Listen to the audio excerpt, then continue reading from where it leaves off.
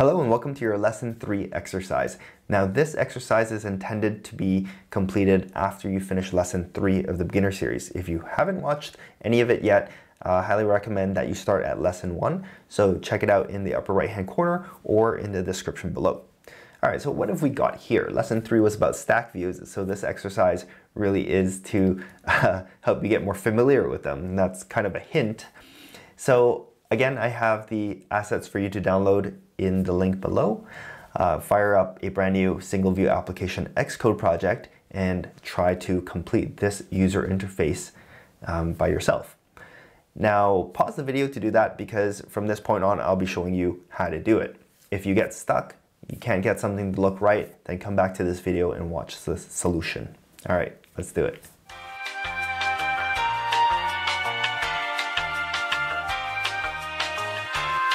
So here I've got a brand new Xcode project. We're going to start a single view app, and I'm going to call this the Lesson 3 exercise solution.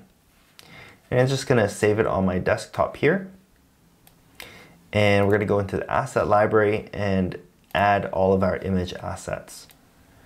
Now this exercise was, it seemed kind of trivial, but I actually threw you a curveball. You might have encountered it if you tried it out. You might have gotten some auto layout conflicts that you couldn't resolve, and I will tell you how to resolve them in this exercise. All right, so first of all, why don't we go into our view here, go into the attribute inspector and change the background to black. Now you could have done this, or you could have added like a view that fit all 4 edges and then set that to black. That's okay as well. But just setting the background for this view is probably the easiest thing you could do.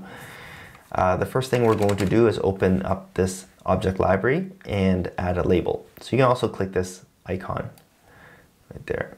Let's add the label. Let's set it to white immediately so that we can see where it is. Click open this alignment menu. We're going to horizontally align it in the container. And we're going to then add new constraints, and we're going to add, let's say 10 from the top. Constraint to margins is on, and it's relative to the safe area so that this label doesn't get covered by the notch. So let's say fitness friends, and I'm going to change the font. And it doesn't really matter what you change it to, because the exercise, it's kind of irrelevant to the point of the exercise. But, you know, if you want to, you can do it.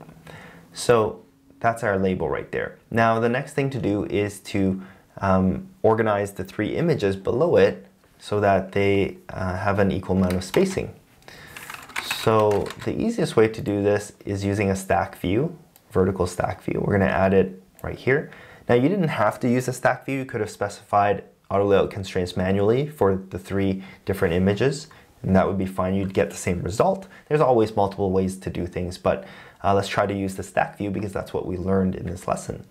Now I'm going to make it so that it sticks to the left, right, and bottom edges of this view, and it's going to be 10 points below the label. So let's set some constraints for this guy. Enable all 4, uncheck constraint to margins. The top one is going to be relative to the label, so make sure that that's set to that. And the left is going to be relative to the view, right is going to be relative to the view, and the bottom is going to be relative to the view. Right, so the top is going to be 10, and 0, 0, and 0. All right, so we're going to have that. Now the next thing we're going to do is to add the image views into the stack view. So let's drag it in here. Oops, there we go. So make sure you put the image view inside the stack view. When you collapse the stack view, the image view should be tucked inside like that. We're going to add another 2, boom, and boom. So it's flipping out a little bit because it doesn't know what the sizes are and how much space it should give each image view. So go ahead and click your stack view, click on distribution here, and we're going to say fill equally. So that's going to give an equal amount of space to each image view. Another thing you'll probably want to do is click each of these image views and enable clip to bounds. And that's going to make sure that if the image overflows out of the image view, that overflow portion gets clipped and it's not going to cover the image view beside it or something like that. So here we've kind of got our basic framework. Now all that's left to do is set the image property of each of these image views. So let's go ahead and click our first image view and set the image. So we're going to set this to barbell, set this to beach, we're going to set this to running. Now notice as soon as I do that, we start to get all of these conflicts, because what's actually happening is that the image view is overflowing the bottom of the screen. You see, we have a constraint that says that the stack view should be 0 from the bottom. But because the three images, the combined heights is more than the height of the stack view, it doesn't know what to do. So basically there's not enough vertical space on this screen to accommodate all of my content. So just going from the top, we have this little red constraint here that's 10 points. Then we have the label. Then we have another constraint or margin that is 10 points. And then we have this stack view, which is supposed to be 0 to the bottom. And it's got 3 image views inside. And these 3 images combined have a bigger height than the height of the stack view. So Xcode doesn't know what to do.